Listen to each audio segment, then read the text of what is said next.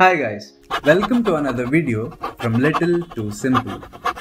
It's not a secret that most of the general public doesn't like or even hates Wall Streeters, and Occupy Wall Street movement in 2008, followed by many other protests in the past decade, are evidence of this dislike and hatred. Most of this dislike and hatred towards Wall Streeters stems from the common belief or perception that all the Wall Streeters are greedy, exploitative, and evil people who can go to any extent to make money and do not hesitate to throw common people under the bus for their benefit by pushing them into situations such as the 2008 mortgage crisis. We do agree that people are not always wrong in considering Wall Streeters as the bad guys, but as with everything else in this world, there are exceptions, even in this case. And this video is about a Wall Streeter who worked to do social good by financially empowering the common man. If you find this kind of videos to be interesting, then please explore our channel for many more interesting videos on the topics of personal finance, financial success stories, and business case studies. Now, let's roll.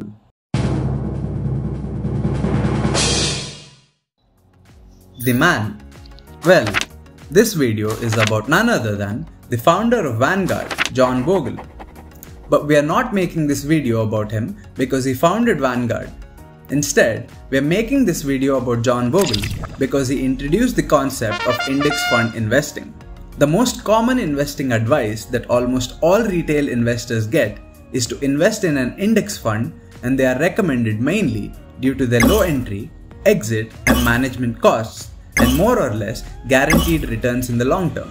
As a matter of fact, even the most successful investors like Warren Buffett are huge fans of index fund investing, and they recommend it often to everyone. As a result of all this hype and recommendations surrounding index funds, it becomes very difficult to believe that the concept of index fund investing did not even exist before 1974, when John Bogle introduced this concept through Vanguard. So it can be stated without a doubt that John Bogle revolutionized stock market investing, and given the fact that a lot of the money that is invested in Vanguard index funds comes from retail investors like you and me, it is impossible to contest the fact that John Bogle is definitely a Wall Streeter who worked to do social good by financially empowering the common man. This is further reinforced by the fact that John Bogle passed on most of the Vanguard profits to its investors, bringing fees for his funds to the minimum levels.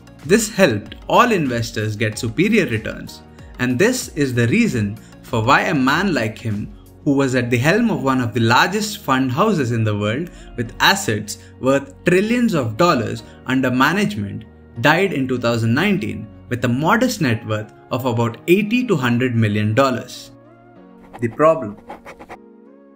Before John Bogle launched index funds, mutual funds in general charged a high fee and rarely outperformed the broader stock market. Since the fund managers deducted their fee from the fund's profits, a large chunk of profits were never passed on to the investors. But it is not correct to blindly blame all the fund managers for the high fee they charged. Mutual funds generally had high operating costs, which made it impossible for them to charge a low fee.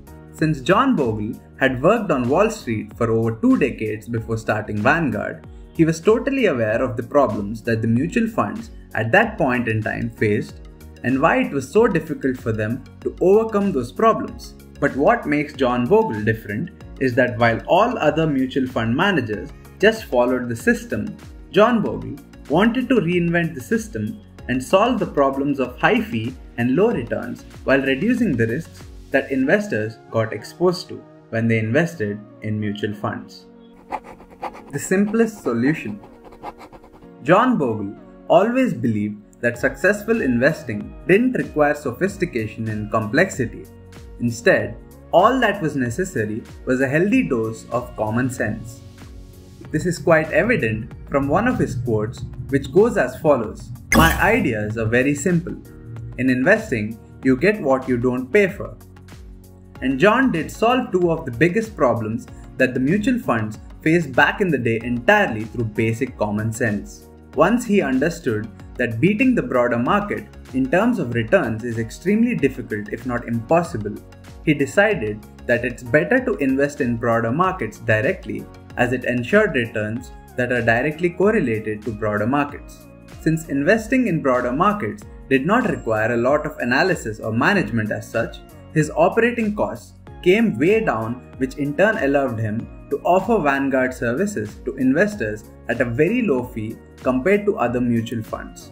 In this way, John Bogle solved the problems of low returns and high fee through simple common sense. Since Vanguard charged a low fee and offered better returns than most other actively managed mutual funds, retail investors literally flocked towards Vanguard's index funds, the most popular of them being Vanguard S&P 500 Index Fund, which tracks the top 500 publicly traded US companies. And the proof is in the pudding. Vanguard grew its assets from $1.8 billion at its start in 1974 to over $8.1 trillion in 2022, and hence has become one of the great success stories in the mutual funds industry. The concerns. A lot of people in the mutual funds industry have expressed their concerns about Vanguard becoming too powerful, and their concerns are valid as Vanguard technically can move the markets with $8.1 trillion worth of stock that they manage as of 2022. Also, since index fund investing happens passively by simply investing in the broader markets without the need for any analysis, and because a purchased stock stays in Vanguard's holdings for a very long time, there are concerns about how index funds that grow beyond a certain size might reduce the liquidity in the broader markets by reducing the trading volumes. The future. Despite the rising concerns around the rapid growth of index fund investing, Vanguard has been one of the largest beneficiaries of the retail investing boom that started in 2020. In between the years 2019 and 2022, Vanguard's assets under management grew by more than $3 trillion. This, combined with increasing interest in index funds from the institutional investors and the fact that almost anyone with even a little investing knowledge is suggesting and preferring investing in index funds only, means that the future can be nothing but bright for index funds in general and Vanguard in particular, as they are the market leader in index fund investing.